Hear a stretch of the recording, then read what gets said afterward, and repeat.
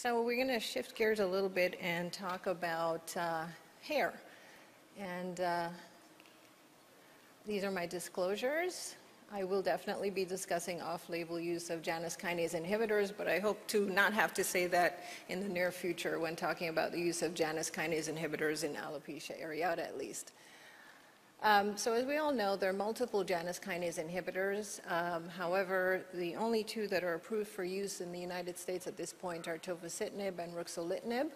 Baricitinib is approved in Europe, but not yet in the US. We've had lots of discussion about the mechanism of action of these drugs, so I'm going to move on to the talk about the types of hair loss. So alopecia in general can broadly be divided into non-scarring and scarring alopecias. And I'll start with the non-scarring alopecias, which includes alopecia areata, as well as some other hair loss types like telogen effluvium, anagen effluvium, and also the patterned hair loss. We'll start with alopecia areata, which, as many of you know, is an organ-specific autoimmune disease targeting the hair follicle. And in particular, the anagen here is attacked, which causes anagen arrest. It's the most prevalent autoimmune disease in the United States, and there are multiple variants.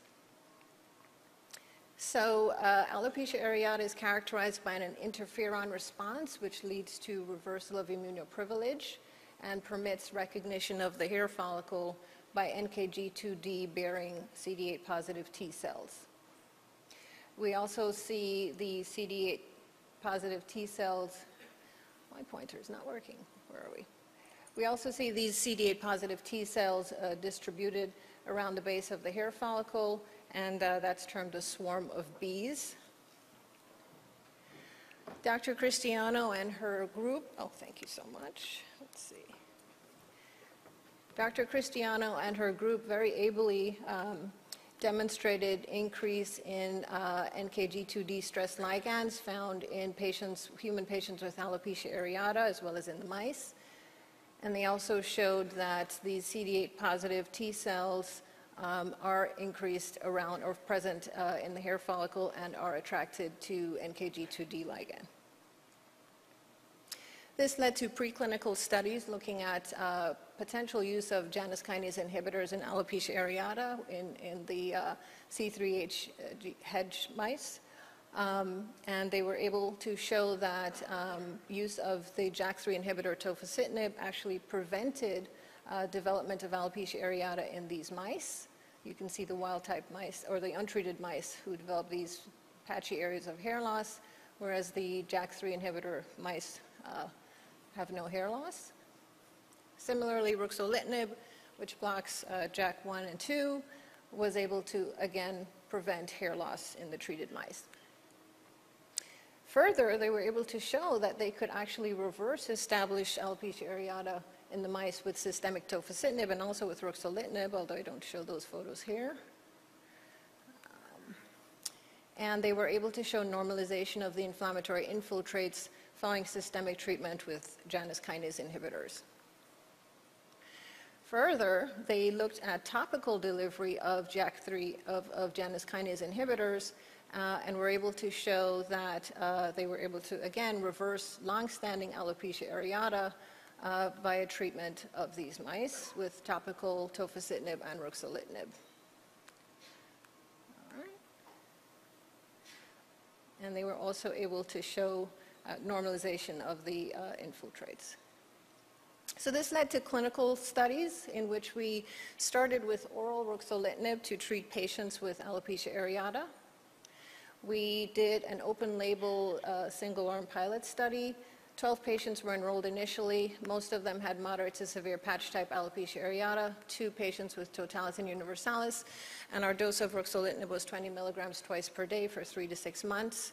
We had multiple outcome measures, and we followed the patients for 3 months after treatment to evaluate durability of response. We also collected blood and peripheral blood and biopsies for immune monitoring. I'm just going to show you a subset of the patients who responded to treatment.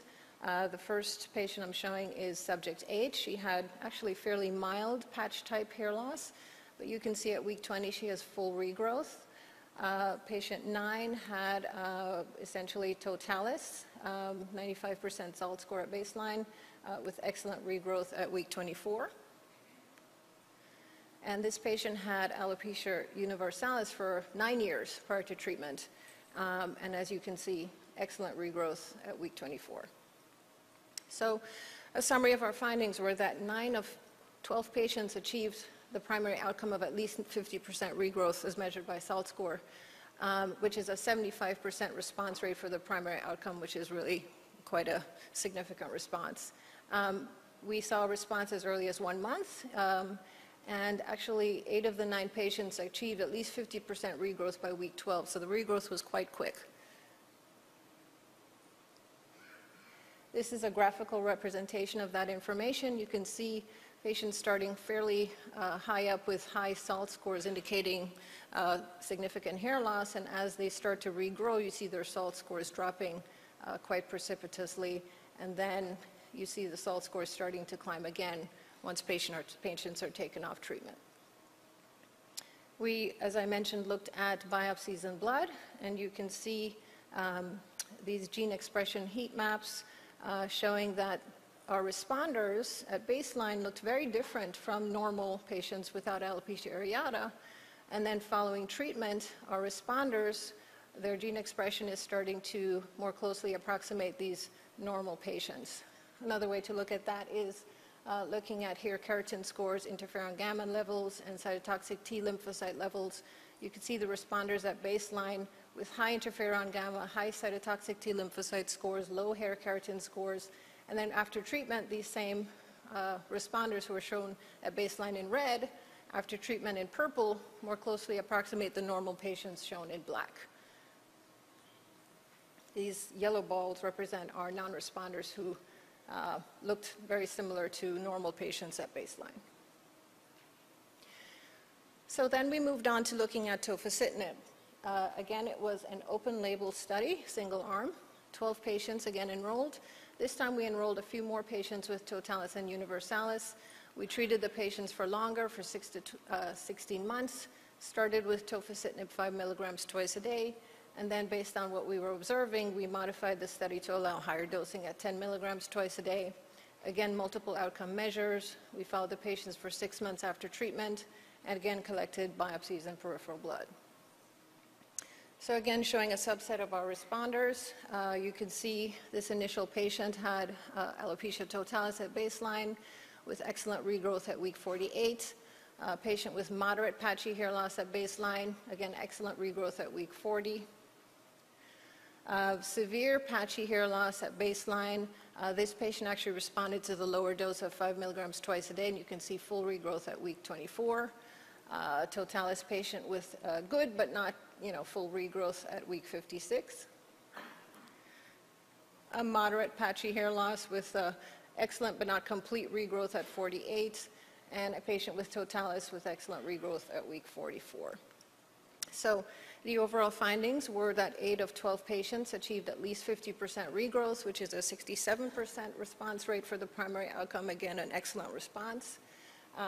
We also noted, by the way, for both of these studies, no severe significant adverse effects. The drugs were quite well tolerated. It should be noted in our Tofacitinib study, 7 of the 8 responders did require dose escalation to 10 milligrams twice a day in order to generate regrowth. And that's illustrated here. This is our early responder who started responding right away to the lower dose. And then you see some of the other responders did start responding, but not necessarily very dramatically. And then as we were able to increase the dose, you can see that these scores started to go up faster, reaching significance. And then again, as with ruxolitinib, you see the scores for regrowth starting to decline as patients are taken off treatment. And again, the results looking at hair keratin scores, interferon, and cytotoxic T lymphocytes mirrored what we saw in ruxolitinib, which is that patients at baseline looked very different from normal patients, so to speak, but as they're treated, they come down to higher keratin scores, lower interferon gamma scores, and lower cytotoxic T lymphocyte scores with treatment. Same thing seen, but the difference here is that this patient at week 4, when she was on the lower dose, had no change in her profile, but when her dose was increased, she also came down and looked more like these normal patients, which correlated with her regrowth. And suffice it to say that there's further work done by the Cristiano lab that does, again, show that, that CD8 positive T cells are the important cells in alopecia areata, and also they were able to do some very elegant work that identified potentially another 114 genes that might be targetable mediators of this disease. I've just shown these tables to indicate that the good news is at this point there are about 17 publications in the literature, clinical trials, retrospective analyses, case reports, looking at the treatment of patients with alopecia areata with janus kinase inhibitors. Pretty much all of these have very positive findings, so definitely appears that janus kinase inhibitors could have a very significant role in the treatment and management of alopecia areata. There are 6 clinical trials currently listed on clinicaltrials.gov, but I know that there are many more in development, so again, this is very promising for the treatment of alopecia areata. I want to move on and briefly talk about patterned hair loss, which is male and female patterned hair loss. Okay, just going very quickly, very common type of hair loss, and the bottom line here is that there may be additional roles for janus kinase inhibitors in other types of hair loss. So we know that with patterned hair loss, there are changes in duration of anagen and miniaturization, and that results in shrinkage of hair and hair loss over time. And what's interesting is that Harrell et al. Were able to show that topical inhibition of Jak-STAT signaling resulted in rapid onset of anagen and subsequent hair growth. Legrand et al. Actually found a little bit different results, showing STAT5 activation in the dermal papilla was important for follicle growth induction, which tells us that it's complicated. There may be many reasons why this divergent response was seen, but the important message is that Jak-STAT signaling may play a significant role in other types of hair loss other than alopecia areata. And moving on to the scarring alopecias very quickly, this is lichen planopilaris. Lots of inflammation and parafollicular scale is seen, results in, unfortunately, permanent hair loss with scarring alopecia and loss of follicular ostia. Frontal fibrosing alopecia is believed to be a different clinical variant, but related to lichen planopilaris. You see some of the same areas of parafollicular inflammation. Let's see. And the biopsies of lichen planopilaris and frontal fibrosing alopecia are identical. And most importantly, you see a lymphocytic infiltrate involving the upper to mid portion of the hair follicle, as illustrated here. And we do know that there have been multiple studies that look at lichen planopilaris and indicate that there does seem to be a loss of immune privilege at the bulge region, and they can induce this loss of privilege by treating cells with interferon gamma. And this raises the possibility that these diseases may also be autoimmune diseases, and therefore may also be potentially treatable with janus kinase inhibitors. And I'll just illustrate that quickly. So you may have, again, this very similar inflammation. It's just that with alopecia areata, it's lower down, whereas with lichen planopilaris and frontal fibrosing alopecia, you're affecting the bulge and the stem cells, and destruction of the hair follicle therefore results leading to permanent hair loss. We do have many talks happening, some of which will talk about issues related to what I've presented today, so I encourage you to please go and see those posters. And I want to thank my collaborators, colleagues, and these funding sources for this work, in particular Dr. Angela Cristiano.